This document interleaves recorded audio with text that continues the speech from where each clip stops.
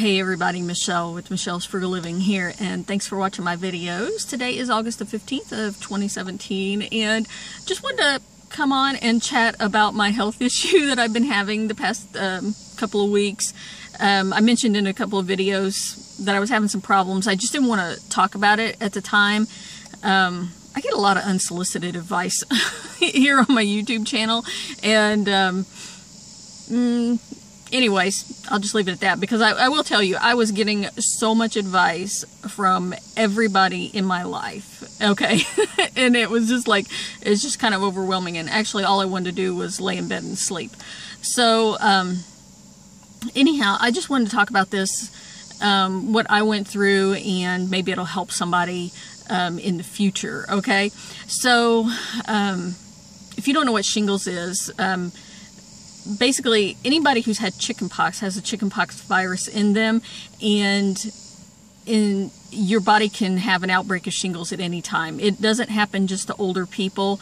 I am 46 years old, and a big reaction I got from a lot of people was, you're too young for that. But having had it and talking to a lot of people about it, you know, I know people who had it when they were 17. Or, you know, I got the whole gamut of stories from everybody. And so it's just not an older person's problem. But basically, the virus just gets active again in your body, and it follows nerve endings, and so you usually get outbreaks that start on your back, and that's where I had the rash. It started on my back, at my spine, and my lower back, and it wrapped around to my stomach, and it blisters up and is very painful. A lot of people describe it as the worst pain that they ever had in their life.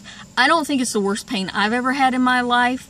It's just the longest sustained pain constant pain that you cannot get rid of. And I think that's what makes it the worst pain, and people describe it that way.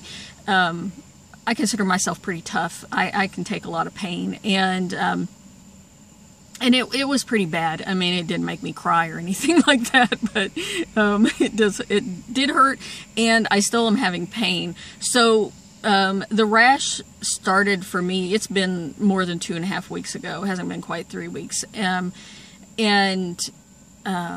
it still hasn't cleared up. It mostly has. Mostly I just have pain if I actually hit the areas. Driving, surprisingly, causes a problem. Hitting bumps, and it like jiggles my skin or something. It's just like you feel every bump in the road sometimes.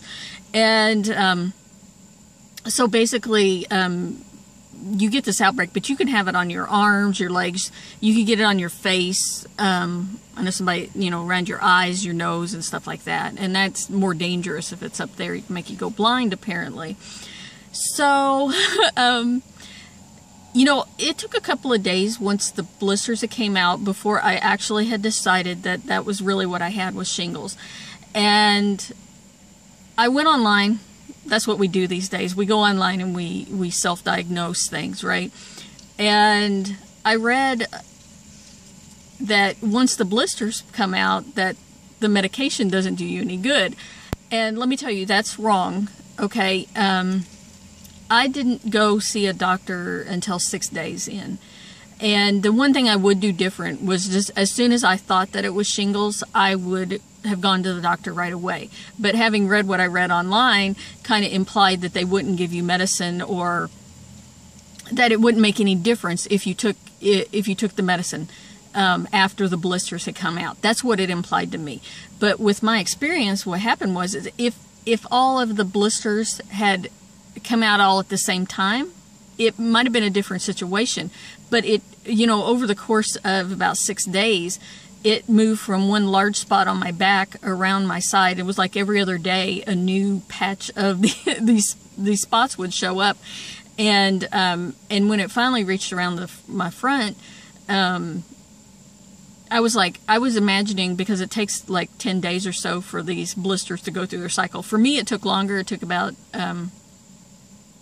they started peeling, drying up, maybe at 10 days.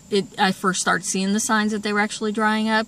but it took 2 weeks before they've been peeling, and they still are a little bit. It's like a really bad sunburn, and skin peeling. And if you don't have red hair and you don't get sunburns, you don't know what I'm talking about either there. But actually, the peeling was worse than a sunburn, I will tell you that.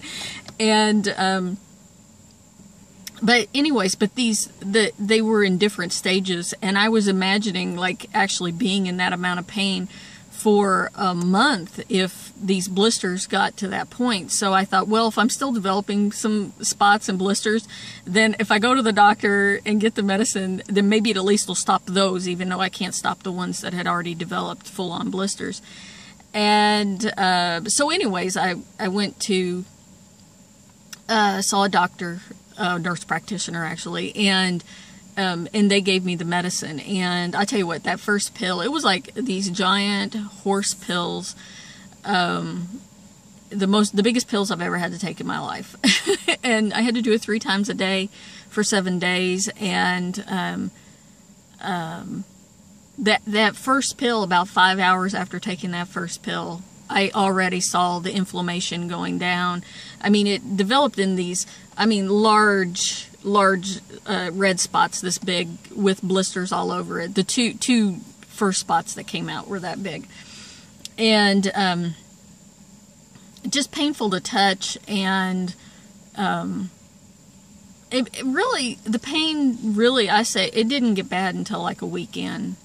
And by then I was taking the medicine, but the medicine doesn't get rid of pain. It stopped the progression of the other spots from getting any worse. The inflammation went down and everything.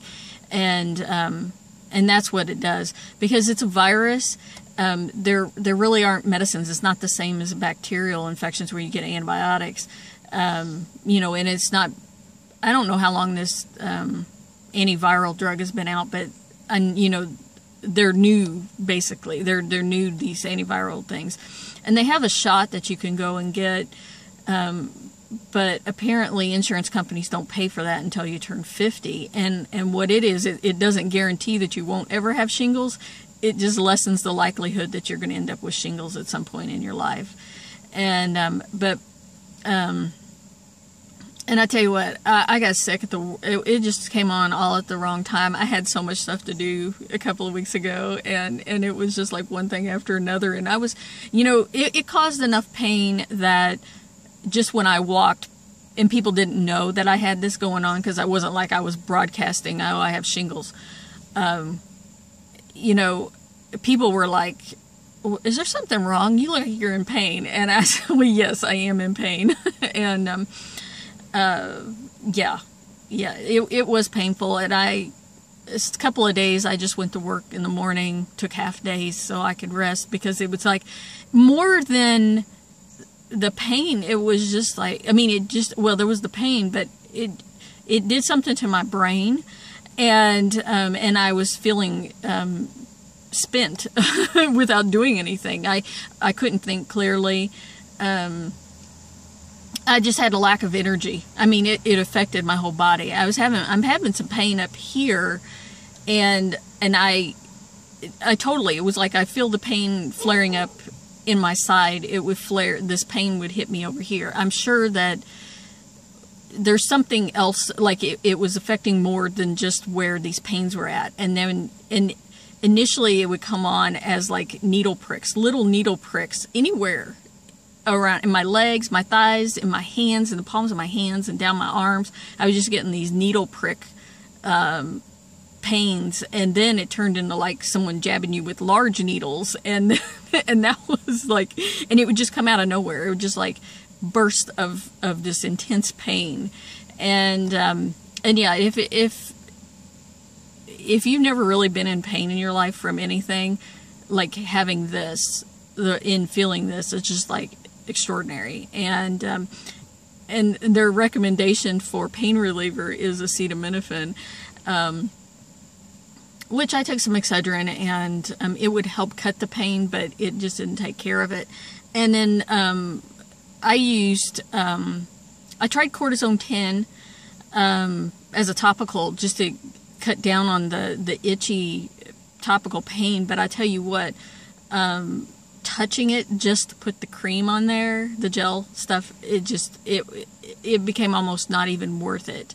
I had this other topical antibiotic called Technu first aid cream, and I found that worked better than the cortisone 10 actually.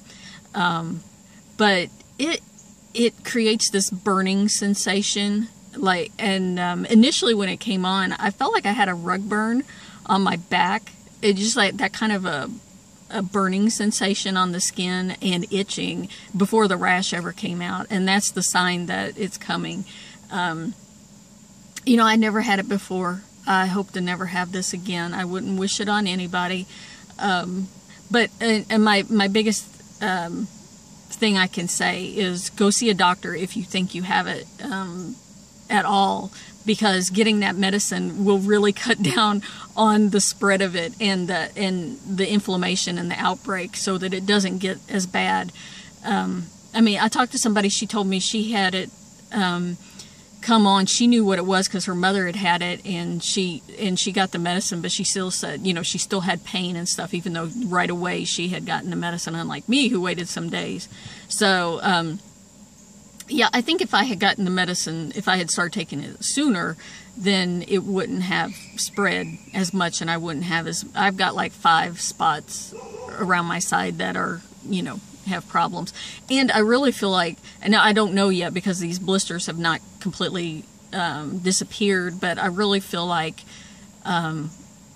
the spot on my back, the initial spot, and possibly the one on my side, the second one that came on, might actually have scars from it. That's how bad it is. And I did not itch it at all. I refused to itch it because I was like, itching it just makes it worse, right? And then I tell you what, you don't want to itch it. You want to itch it, but you don't, because it is so painful to touch. And